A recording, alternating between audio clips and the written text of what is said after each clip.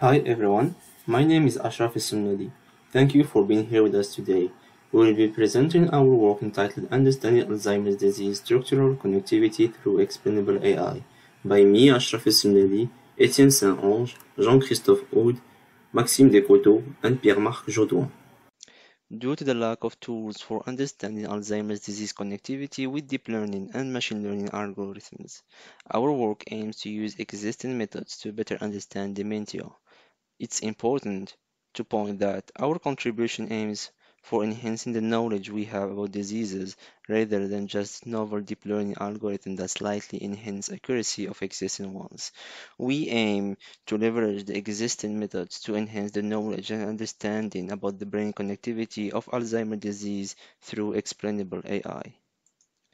We trained an adapted version of BrainNetCNN by Collins Brown, formed and constituted of one edge-to-edge layer and one edge-to-node layer, followed by a fully connected network over DY-MRI tractography constructed using state-of-the-art pipeline developed by Maxime's team and SEAL Lab, using MRI images from ADNI dataset. We trained the model using PyTorch, and the hyperparameters were fine-tuned using HP-Banster algorithm. The edge-to-edge filter captures the first-order connectivity in the brain networks. It's formed of two one-dimensional convolution filters, one applied for the row and one applied over the columns, as demonstrated by the following equation. Meanwhile, the edge-node filter reduces the dimensionality of data and plays the same role as pooling in convolutional classical CNN.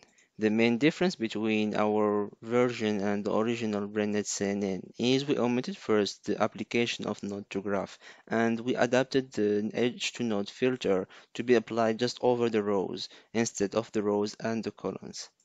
Our method demonstrates a good performance and good accuracies and reported scores in the following table when it comes to classification NC versus MCI or NC versus AD. Meanwhile, using cortical volumes, we could enhance the performance when it comes to MCI versus AD.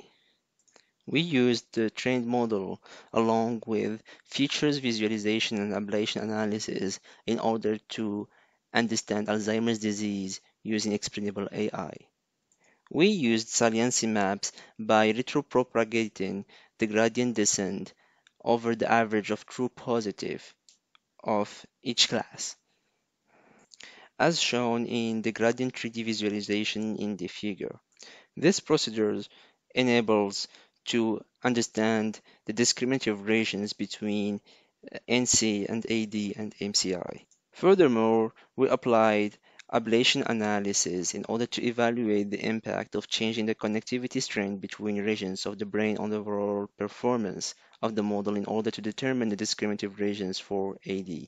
We follow three procedures: node ablation, node randomization, and edge ablation. As we can see in the further slides, there is node ablation we force to zero the connections between region Y and all the other regions. Meanwhile, node randomizations, we changes and randomize the values between the connections of region Y and other regions, and edge ablation by forcing to zero connections between a set and combination of specific number of regions.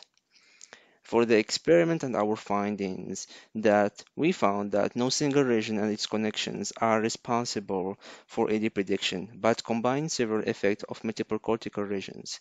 Also, the amplitude of the retropropagated gradient underlines which regions correlate with the neural network prediction. Like onto-renal is the most intense difference between AD and NC, along with hippocampus for MCI and NC.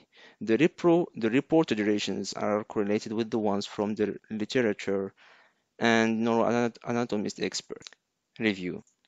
For future work, we aim to create larger datasets as disease progression can be assessed as continuum in time, while incorporating anatomical prayers for the structural connectome reconstruction by adding information from relevant brain features like fractional anisotropy, mean diffusivity, and other MRI contrast. Application also by then the advanced geometricograph CNN over the connectomes. Finally, we would like to thank our partners for making this work possible and thank in MIDL Montreal 2020.